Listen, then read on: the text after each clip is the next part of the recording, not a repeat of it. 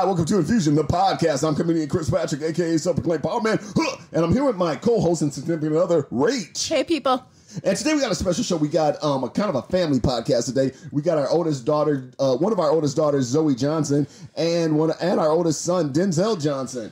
So, Zoe, welcome to the show. Hi, how are you? And Denzel, welcome to the show. Thank you for having me. And Rach, we got a special show. We're talking about something that's very sensitive, but also something that's that needs to be talked about with Pride Festival coming up. So, Rach, what are we talking about? Take it away. So, yeah, with Pride Festival coming up, we are going to be talking about the LGBT community, and we're going to be talking through the decades. With Ellie Krug coming up in just a couple days, we got her, and we will have her on the podcast in just 2 days. Okay, Ellie Krug. Who is Ellie Krug? So she's transgender on AM Talk Radio. So you got her to talk with us. Ellie Krug hosts a show called Ellie 2.0. I think it's on Saturdays at 10 or 11. You can check AM 950 AM on the web and find out when her show is. But she talks about exclusivity and being exclusivity and being a transgender person and work. And she also does classes. She also teaches classes and goes and talks on the subject of transgender people. And she will be coming on our show, and we can't wait to have her. Just 2 days. So you guys, today is Tuesday, and she will be on our podcast in 2 days, Thursday. So anyways, going on, we got our two kids here. We are going to be talking about LGBTQ and through the decades. We're going to start with Philadelphia, the movie. Now, Philadelphia, that's with Tom Hanks and Antonio Banderas. And we all know the song, Streets of Philadelphia, by Bruce Springsteen. Yes, you're very right. Sorry about that.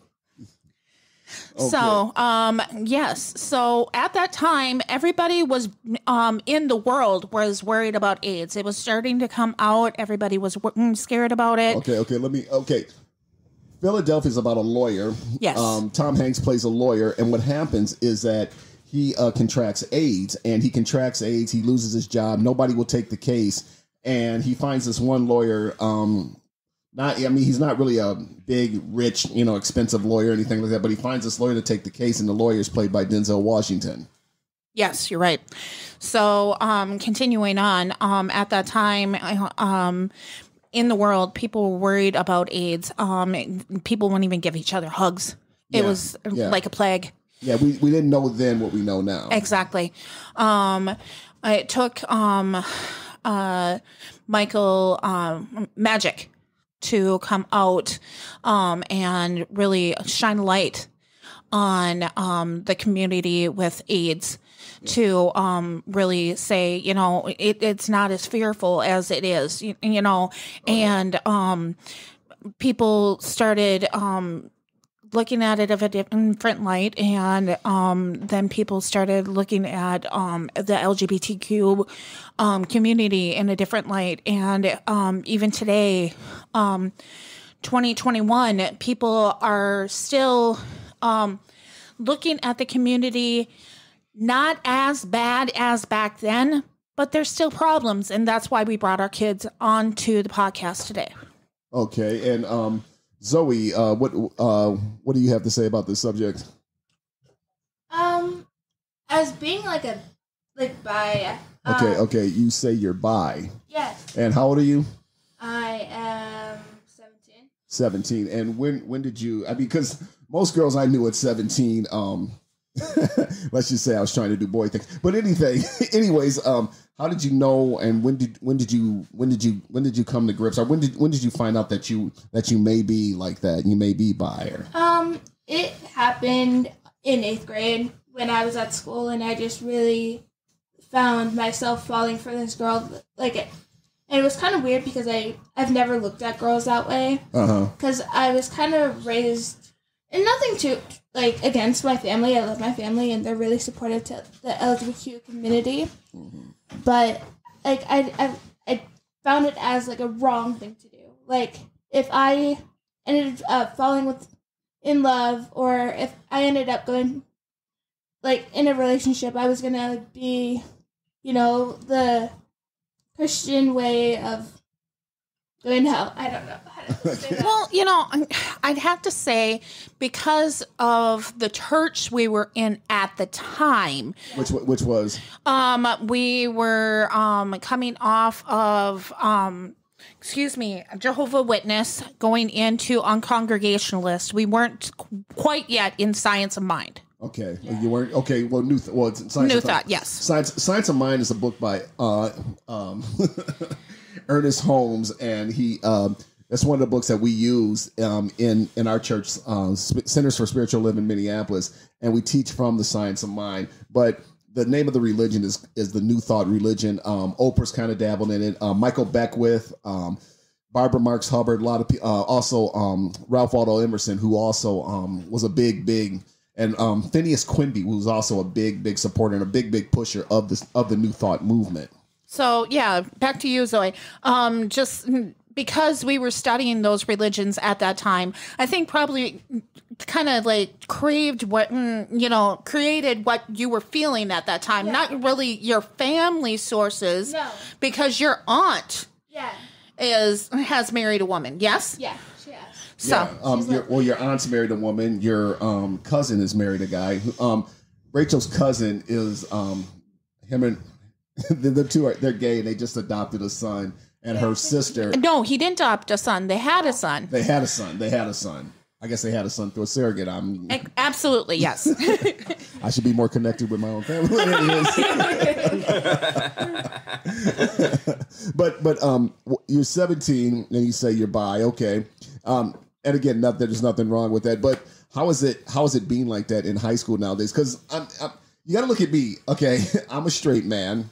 But back in the day, if you play, well, we call it play for the other team or whatever. But if you were gay back in the day, because we had to take showers at gym, and let's just say you kept it hush hush because you might get beat up or something like that, and you didn't bring that up. But I noticed that a lot more, and I see it a lot more in high schools and stuff like that. That a lot of kids are this way, and it's a lot more accepting than when, like I said, back in my day you get beat up, but it's a lot more accepting now than it was. Back in my day, back in the 80s. So, what's actually weird is I met this girl at a I forgot what it's called, but they had this kind of community at school for WINs at I think it was the end of WIN or any WIN, and we would just support LGBTQ, other cultures, and so on and so forth, and I feel like people can be very open at school, but I also, I've never had it, but people can still be offensive. And, actually, it wasn't me, but I was in ceramics, and this girl that I know, and I won't tell your name for confidential reasons, but these two boys were throwing around, really offensive slurs to the LGBTQ community, and, she's a supporter of that community, so I can't speak for her, but after hearing what she had just gone through about hearing those kind of things, my heart literally broke because it's still around, but I feel like it might just be more quiet. Well, I don't know about quiet, but it's not as hurtful as it was back then. I think there's movies like Love, Simon that are helping it become that it's not okay, right? That it's bullying. Yeah, but I would still say the words do hurt. I never said that it didn't hurt. But what I'm saying is that there's the movie Love, Simon is showing people that do not silence it. It's bullying. Yeah, definitely. And she did tell the teacher, and that's how I found out, because she did tell. So. Well, one of the things with me growing up, hearing about this and hearing about the gay community and stuff like that, because we were boys, we were out trying to get women, and that's the way all my friends were, and we had these conversations I think so and so maybe, but even then, one of the things I never understood is gay bashing. It's wait a minute, you're beating up somebody because you don't agree with it's none of your business who they sleep with. No, they're not sleeping with anybody, and that's on both sides. long as they don't sleep with anybody underage, anything like that. Denzel, you kind of been kind of quiet. What's your take on all this? It's been the same way. Like, it was very like quieted, but like even when I was in high school, it wasn't. Now, you went to a different high school than your sisters. You went to a very quiet school because you went in rural and she went in city, right? Exactly. It wasn't showcase bullying, but I could see like a couple of like people that I wish I could go back in time. I could have been friends with, who were outcasts pretty much, because like they had their still friends, but like they were pretty much outcasted because it was a small school, but it still was. I pretty much had to stay quiet at the time because at the time, all I knew that I was at least bisexual myself. Now, what do you refer yourself as? Myself, in the LGBTQ, I am. For my sexuality, I am polysexual, which means that I have a preference to women, but any gender I do find very attractive, ultimately. But for my gender, which is something that most of my siblings don't have to deal with, is that I'm demisexual, which means that I'm non-binary sometimes, as well as being male. So now, for people that are just listening to this and don't understand the community, what does that mean? Basically, there are people feel there's three genders. Like, you are born with either being male or female, but your mind does not always agree with what your body is. There is non-binary, which is they don't identify as either male or female. There's male, obviously, and there's female, obviously. Okay. Yeah, because when I've been signing up for social media, trying to get the podcast out there, I'm noticing now, it's like, are you female? Are you male? Are you whatever you want? I would have to say, because I'm just going to keep it simple. I'm just male. I've tried checking that box on the internet just to see what would happen, and sometimes if I've noticed that the box doesn't work. And I can't remember on what websites it didn't work, but it didn't work. So it was really offensive. Well, that's sad that you've had that experience. With me, when I've clicked that box, because I don't want Infusion to be considered anyone, because me and Chris are doing this as co-hosts, Yeah. It's asked a little further questions of how do you actually refer yourself as? Are you a they? Are you a are? Are you a them? How do you refer yourself as? Well, see, one of the things I've been, and one of the things I like to tell people is that we and being African American and being in a biracial relationship, one of the things that's always happened to me. I'm gonna tell you a story. Back when I was in high school, there was a kid. I'm not gonna say his full name, but his name was John. He wasn't gay or anything like that, but he kind of dressed different than everybody else. And everybody talked about, man, he wears this. He's actually a nice guy. He was from Sweden, had family in Sweden, stuff like that. So everybody kind of made fun of the kid. And I was like, I had a study hall with him, and I was talking to him. I'm like, what kind of music do you listen to in Sweden? Turned out he was a big reggae fan. And we had this long conversation about reggae. And it hit me there is that we always like to put down what we don't understand. And and that's with Ellie coming on the show. I don't know anything about transit, but having it on and having her on and having these conversations, and when you talk to people and you get to understand people, you get to think, okay, this is what they're about. Like I was at the gym and there was an Asian guy there, and we worked out together, and he tattooed Madonna on his arm, and the bars he was going to, I'm like, those are gay bars. He's like, well, I got to tell you something. I'm like, I think I know. He goes, what? I go, you're gay. And he said to me a few weeks later, he goes, you know what I like about you? You don't care. It's like, but what I found was that they all want the same thing. We all want the same thing. We all want this significant other. We all want to, like straight people, we want a woman who don't drive them crazy. Rach, no.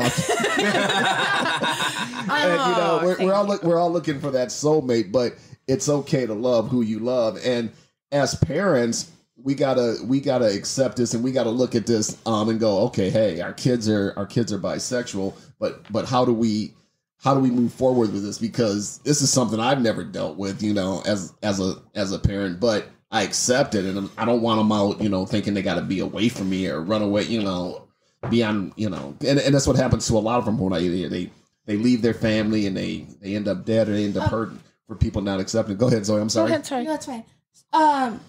But Denzel's like not bi. Like he's not bi. He's what again? I'm polysexual. Yeah. It is part of. It's one of the umbrella heads underneath bisexual, because both asexual and transsexual, transgender both have their umbrella underneath. Yeah. But also, not to say that everyone wants a significant other, because there are asexual people who don't look for like a relationship, or they do, right? Explain it more. Okay, asexual just means that ultimately that they just don't feel any sexual attraction to anybody. So that doesn't mean that romantically they don't want a partner. It just means that sexually they don't find anyone attractive, so that you actually just need to talk to somebody, and that also has some umbrella ones, which is called demisexual, which means as time goes on, they get to know the person, they might find them sexually attractive. It's just a matter of time for them. But what I found out and stuff I've seen on asexual is that a lot of them have lower testosterone than other men or other females have low, and that's what makes them not interested in either sex, because they produce lower testosterone than the average person. But not always in asexual. Some people have been hurt and seeing other relationships fail. You gotta know yourself enough to know why you are who you are, so that you can be your own self advocate, even in choosing what you want to be, and the LGBTQ, even straight community. Yeah. Well, and that's the thing, and that's what I was saying too. I mean, you can any idiot can go and put somebody down because of who they are. But have you ever even tried to talk to the person? Have you ever, where I work at, there's a teacher. Again, I can't say his name, but he's gay, and we talk about he actually has kids. I think he was one that married, did the straight thing, and found out but anyways, he turns out we were part of the same music scenes back in the 80s, and we talk music all the time. Knows a lot of music, and great guy, nice guy, but that's the thing, when you actually talk to somebody, you actually get to know this person. These people are no different from us. It's just when this person goes home, he goes home to a guy. You go home to a woman or two or no, I'm kidding. Well, I mean, I'm sorry, I don't know this much about like the LGBTQ community, and I totally forgot the name, but there are people who people who date multiple people, or that's outside of the LGBT. That is? So, yeah, that is polygamy. That's what I was looking for. I thought it was That's polysexual. polygamy is when you're married to two women at the same time, or you're married to multiple women Or men. Or men. or men. Yeah, It's actually funny enough. It is illegal in the United States to be married to multiple. So polygamy in the United States is very much illegal. Well, it's not necessary.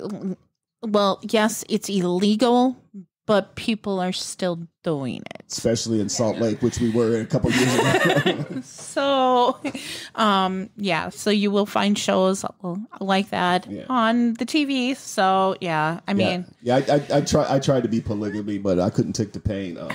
Rachel kicking my ass every day, and I would definitely, I can't take this no more. I better just stick to one. I would kick your butt. I'd kick her butt, and I'd kick everybody else's butt that's in the house. Yep. And while you're kicking everybody's butt, you think I'm gonna be there? You better run for your life. Wrong, Boris. Good Wrong. But that's the thing. That's the thing about polygamy too. Is like a bunch of women all arguing at the same time, and you're the only dude there. It's like not the party I want to be at. Okay. You got a cup. Exactly. I wouldn't drink anything with me. So poly would be Polygamy would be not included. It's just that's how you feel like you're able to express the most amount of love. So poly is polygamy. You guys, as you can see, that's we've been extremely open with our children, with our education, but that's where you guys need to be too. You need to have that open communication and education with your children. Yeah, educate. Like she's like Rich just said educate with your children, but educate yourself. Know about it, you know. So don't be closed-minded. Have those conversations. Because I think statistically speaking, 1 out of every 5 family may have a kid who's gay or bisexual or whatever. So, you know, be accepting of who the person is or who your kid is, and you know, you just gotta take it one step at a time. I know it's hard, you know. Trust me, I know it's hard. There's a saying, you never know what your words could do to somebody else. So love as much as you can. Another thing that you guys do that I find is so amazing. I hope that as a future father in the future, that I can bring that is a love for knowledge. That's something that you have pushed into all of your kids, is to not just listen to you guys, but to search out our own knowledges for our own selves, to better ourselves. But I feel like you could like enlighten us more, but I also feel like we could also enlighten ourselves more. Yeah. You know, because like there's some things that I still don't know. But I mean, you guys do try. We don't know either. Yeah, I know. But, And like you're 17, you're young. no, that's why I said No, exactly. Yeah, right. Exactly. And you're 17. You're about to go into the gay 90s like wake up eyes. All right, talking about the gay 90s, I think we should start getting. You've never been there either, have you? I was on the date. I've been in there. Oh, have we now? Yeah. I mean, it's just You'd be surprised. Back in the day, me and my friend, fellow comedian, a friend of mine by the name of Ben, we used to go there and we used to meet women. It was let's just say the pickings were very easy because a lot of the guys were gay. So It's a good time though, you know. And you'll see very, very, very powerful drinks. A friend of mine, Fancy Ray, the one and only, he loves drinking the gay 90s because back when he drank, he was like, man, the drinks are very strong here. You know? But it's a good time and it's a good experience. So, you know, and there's no hate there. I've never once walked in there and not had a good time. Yeah, that's true. But I've walked in there and it's kind of been weird for me because it's like you walk in there and you kind of like you gotta like you don't want to make eye contact with anybody because you're like in some. But then once I got used to going in there, I was like, okay, yeah, and everybody pretty much knew that hey, he's straight, you know, like that. But and that's one of the things about being straight. I got to say something for the straight people. A lot of people like, oh, you're straight, and getting on, you know. Oh, you're straight. You know, I'm not ashamed of being straight, okay? I respect who you like. I respect what you're into and all that, but you shouldn't have to come back at me for being straight. I'm straight. I'm happy to be straight. I like women. I'm not going to be ashamed of it, you know? And that's the same thing with on the other side, too, is that don't be ashamed of who you are. If that's who you want to are, and that's the lifestyle you want to lead. Yeah. Then, you know, don't be ashamed of it. Like, don't just feel like it's the straight side that's doing all the hatred. It's both sides. I literally am currently in a relationship with a woman.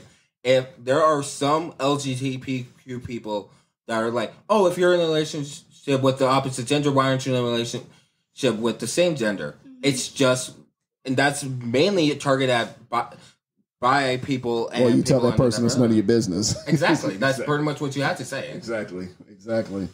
But not only that, with Rach, your sister's married to a new, I call them sister, and they got 4 kids now. You know. Yeah, I think that's another thing that's recently started being accepted, that they have families and people aren't being as hateful against that, and I think that's loving too. And psychologically speaking, there hasn't been any long-term effects or any long-term effects, psychologically speaking, on kids that have been raised by same-sex marriages. The data isn't out yet. From what I understand, last I know, they don't have enough. It hasn't been long enough that this has been going on. They haven't been enough data collected to find out if it affects the kid. But so far, they haven't found any long-term effects on kids who were raised by same-sex relationships. But my take on that is, if you are grown in a loving house, it doesn't matter who your parents are. Yeah. Love, I think what you say is love over nurture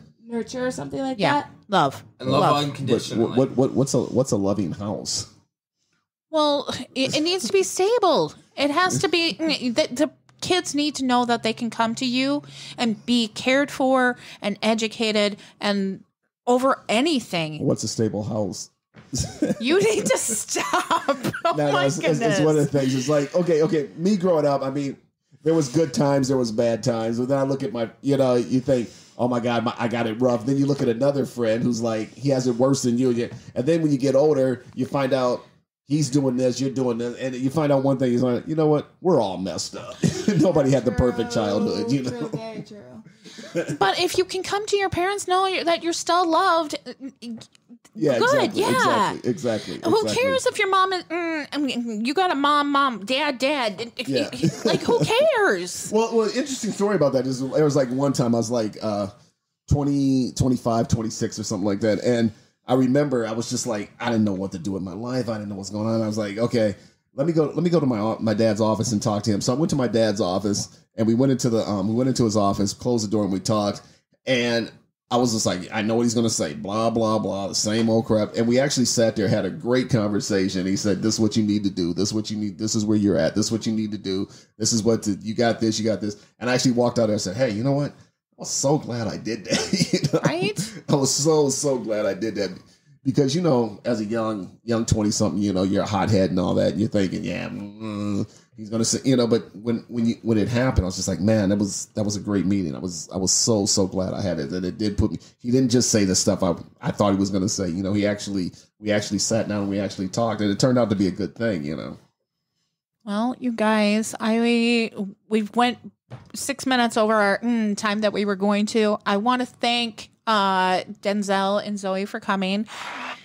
And you guys, in 2 days, we got Ellie. So thank you for joining this podcast. And Chris, you can close it up. All right, thanks a lot for joining us for Infusion, the podcast. Also, too, if you want to check us out, you want to see some of our some of the interviews we've done. We a few weeks ago we interviewed a lady, Bridget Penner. She'll be on there next week. Next week. So check out our YouTube channel. You can check out our YouTube channel. It's Infusion Health at YouTube. What is it at our YouTube channel, Rach? loveinfusionhealth@gmail.com. Loveinfusionhealth@gmail.com. We'd like to thank you so much for joining us for Infusion, the podcast. I'm comedian Chris Patrick, a.k.a. Subclaim Powerman, and my host and significant other, Rach. Hey, see you guys. See ya.